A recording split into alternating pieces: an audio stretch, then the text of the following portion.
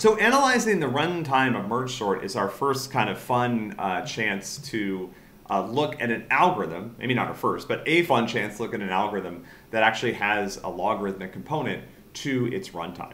And so here's the way to think about this. Essentially, we know that merges are O(n). So we can analyze merge and we can see when we look at the merge code and when we just think about how it operates that merging two arrays of size n is O2n basically, right? Because it's in the size of the combined array. I have to do 2n swaps, right? Or put another way, if the size of the output array is n, then merge is O(n), right? Because I have to do n comparisons between the items at the front of the smaller arrays.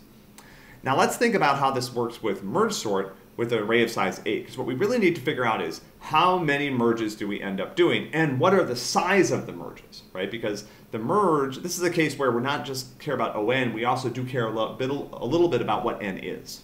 All right, so our first merge, so I'm going to split the problem down and I'm going to take my array of size 8 into 2 arrays of size 4 into 4 arrays of size 2 into 8 arrays of size 1. So my first merge is 8 arrays of size 1 into 4 arrays of size 2. So one way to think about it is the combined, the 8 arrays of size 1, 4 arrays of size 2, I'm doing 4, is it 4? Yes, I'm doing 4 merges and the output arrays are size 2. So this step is O(n), where n is 8, right?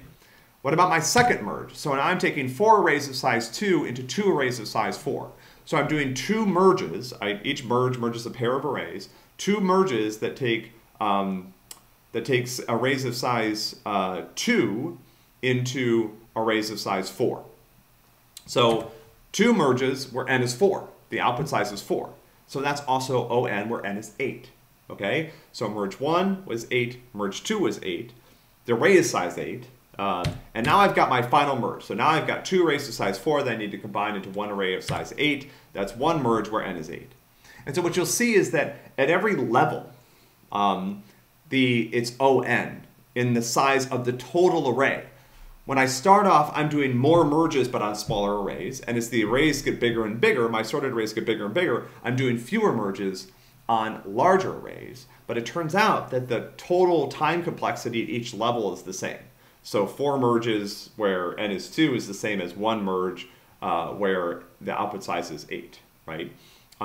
Okay, so the question for merge sort runtime then becomes, how many levels do I have to do? You know, one way to think about this, or one way I like thinking about it, is that think about how large the sorted arrays are. So the first merge produces sorted arrays of size 2, right? There might be more than one of them if I'm doing a larger problem, but every sorted array is size 2. The next merge produces sorted arrays of size 4. The next merge produces sorted arrays of size 8. The next merge produces sorted arrays of size 16. And so the size of my sorted array is doubling at every step. Now at some point, that's going to get big enough that it's going to be as large or larger than the size of the array I started with. So again, with this problem, I started with an array of size 8. I start with, my first merge produces sorted arrays of size 2, then 4, then 8, and I'm done. So the question is, how many doublings does it take to get to a certain value? And that turns out to be log n, log base 2 of n. So in this case, n is 8. Log base 2 of 8 is 3. I've got to do 3 sets of merges. Each merge is O(n). So that's where it's n log n, where it's log base 2. Because every merge produces an output array that's twice as large. And it's that log n factor that really makes merge sort quite nice, because log n grows very slowly as n gets big.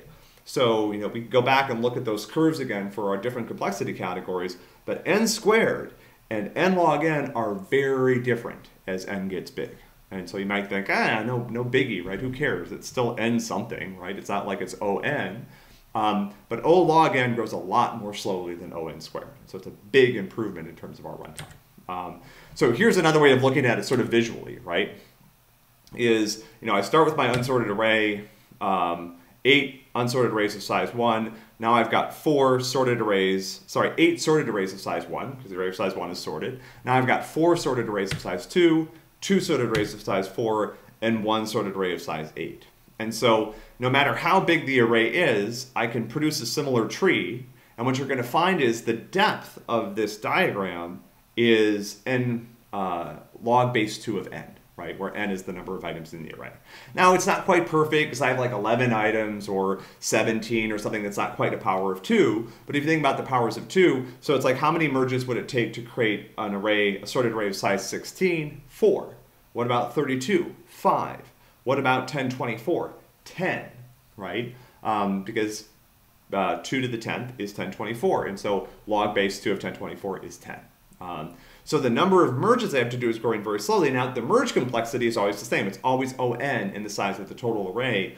But what's growing more slowly here is the number of steps that it takes to produce, to start with starting with sorted arrays of size 1 to produce this much larger sorted array. All right, so I like to think of it from the bottom. So I start with sorted arrays of size 1, and then 2, and then 4, and then 8, and 16, and it's doubling in every step.